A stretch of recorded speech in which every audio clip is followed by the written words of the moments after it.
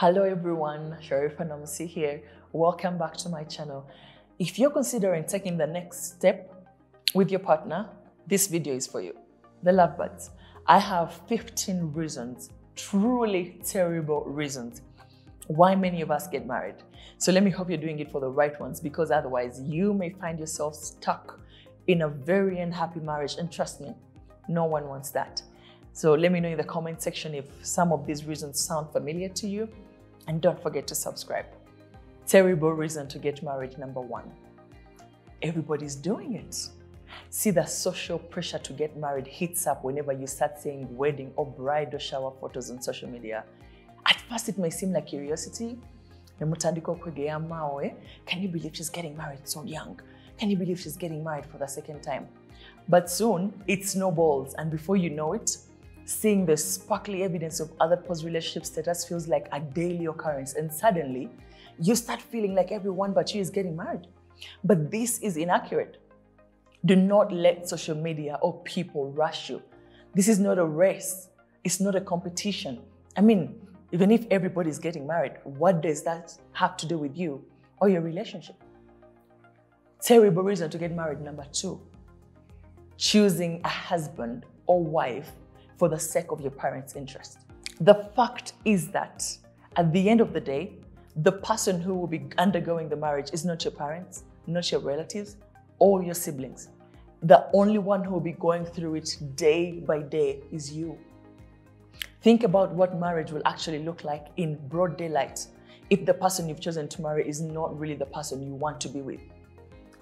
So if the main reason you're marrying your spouse is to make your family happy, then you're signing away your happiness and will end up feeling really resentful if things go south.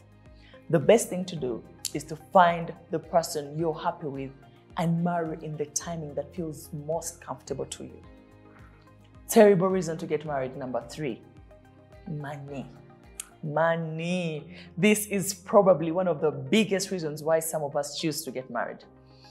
As soon as we meet someone who has an amazing financial income, the thought of marrying and having a life with them seems like heaven.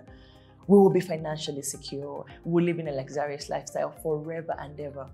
But the harsh truth is that not anyone's financial circumstances could ever truly be secure.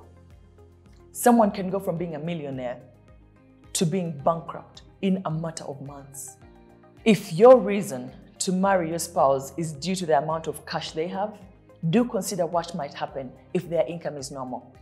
Think about the likelihood of them losing their job and you having to help with the finance. That is if you have some.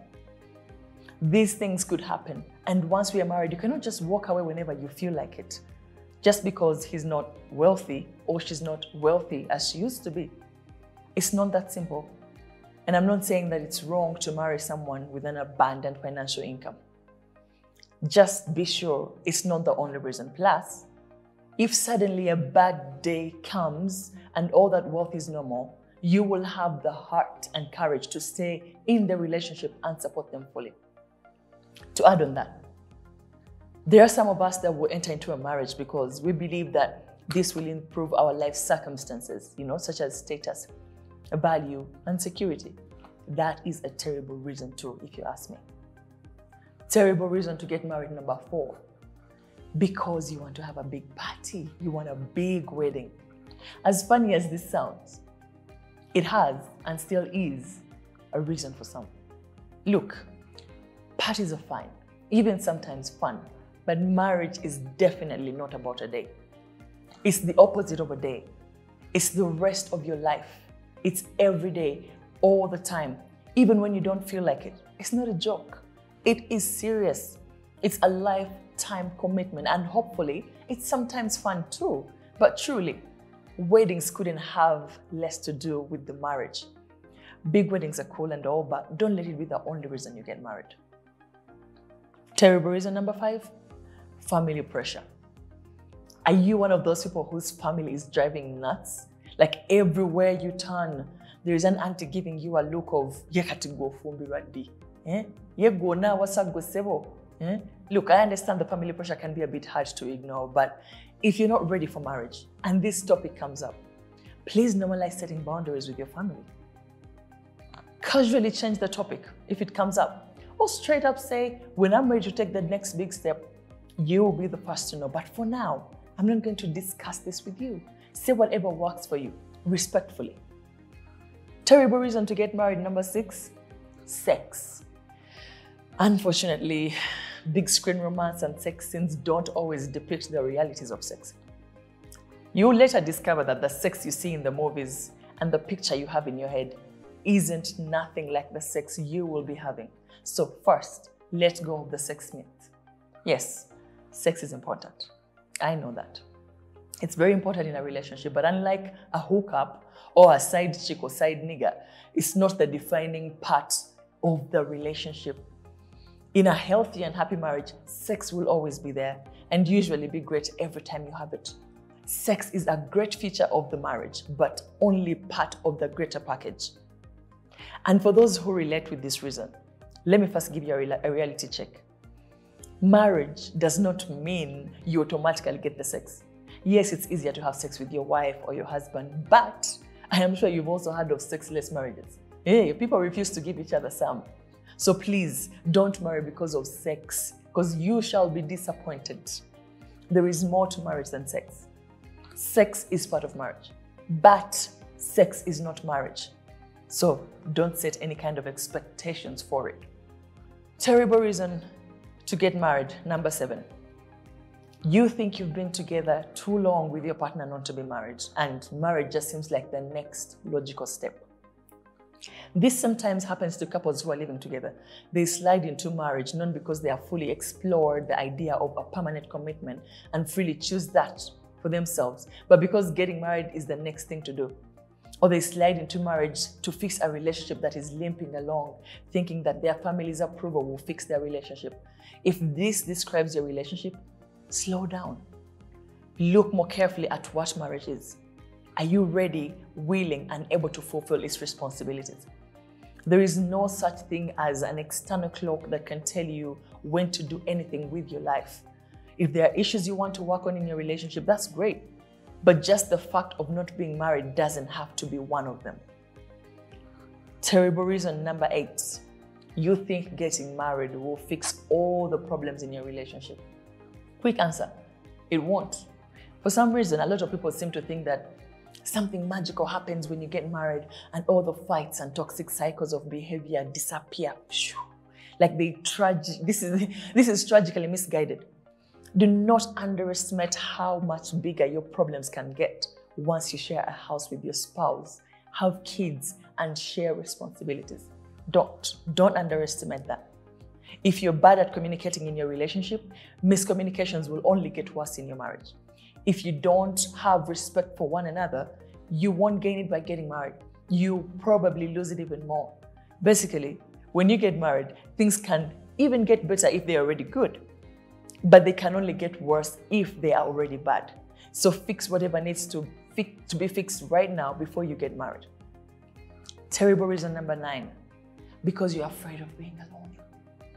So many people enter mediocre or even downright toxic relationships out of fear of being alone. Yeah, being alone sucks. It really sucks. But what sucks even more though is marrying the next person who comes along simply because you're tired of being alone. And then they turn out to be terrible for you. You've probably had this before, but marriage will not complete you. Only you can do that. No one is going to be happy with you if you can't be happy being by yourself. You need to be happy by yourself before you can make somebody else happy. But you're not happy because you don't have anyone in your life. Your value as a person is not determined by who you're with. And there is a difference between being alone and being lonely. We can be alone and not feel lonely because we are able to be happy and content without having a romantic partner. However, if we feel lonely and miserable being single, once we do find a partner, we won't necessarily be happy either. There is no guarantee. Do not assume that just because you have someone in your life, you'll automatically be happy. True happiness can and should only come from us, not anybody else. Marrying someone based on this will is a recipe for disaster, as you will be expecting your partner to fulfill your happiness in ways that they will never be able to do. It's not your spouse's job to make you happy. It's not their job to fulfill you. If you put this sort of responsibility and unrealistic expectation on them, then you are setting yourself up for disappointment. Develop yourself into what you want to be first. Practice self-love. Be heavy on the self-care. Do some inner work. Fix your relationship with your Lord. Get healthy. Get serious about your career. Get your finances in order. Then find somebody who is excited to be with you because you both kick so much ass already. Terrible reason to get married, number 10, because it's practical. Depending on where you live, a legal marriage can come with many practical benefits. You may be tempted to marry because you'll get a spouse visa or a better job, etc. I mean, there's nothing wrong with receiving these benefits, but if they're the only reason you're marrying somebody, committing to them till death do you part, then something is not quite right. The fact is that marriage isn't going to work unless both people are in it for each other and nobody else. Terrible reason to get married, number 11. Time pressure. This is mostly women, However, there's some men that have also been caught up in this as well. They feel that their age clock is running out for the chance to get married and have children, so they begin to forego love and compatibility and commonality and settle for convenience just to have the title married. Terrible reason to get married, number 12. Unplanned pregnancy. If you found yourself with an unintended pregnancy, you may be wondering about getting married. It's possible that the pregnancy before marriage was not in your plans and the idea of being a single parent may not be appealing to you.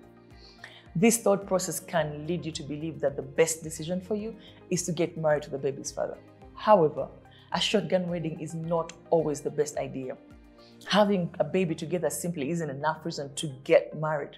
Before you do anything drastic, wait it out. Take it slow. Do not marry out of obligation. Consider how well you know this person. Terrible reason to get married, number 13. Society. Our society paints a very specific picture of a fulfilled life. Wedding, kids, a beautiful house. And as a result, we've always equated marriage as a big achievement, a sign of prosperity and maturity. No wonder many of us get married just to get that validation, feeling socially accepted. We start to look to people around us and feel like we will be more socially accepted if we are married.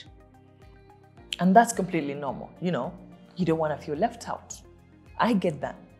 But you have to realize marriage is not a requirement for a happy life. We have been culturally programmed to believe this. Some cultures still push the idea of marriage as an essential part of life.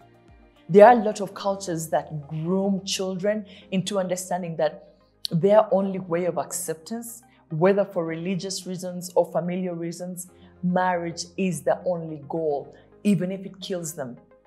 I'm not saying that marriage is wrong. It is far from that.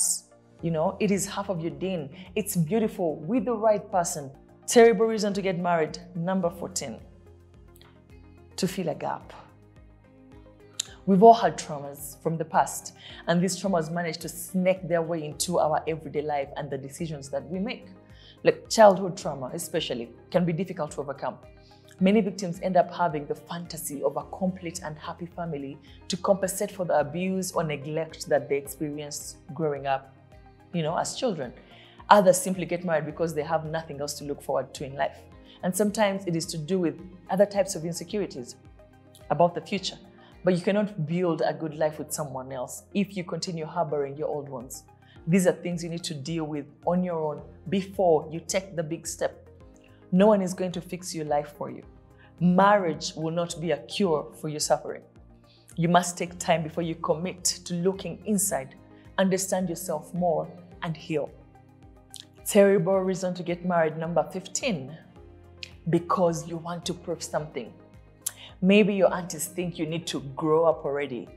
Or maybe most of your relatives got divorced and you're determined to show the world that you're better than all of them. Or all your friends are married and you're trying to show them that, hey, I'm done being the third wheel. Sometimes it's a little more subtle, but just as messed up.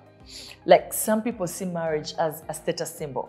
So they get married thinking they'll parade around town with their spouses and people will bow in their presence like they have conquered a kingdom or something.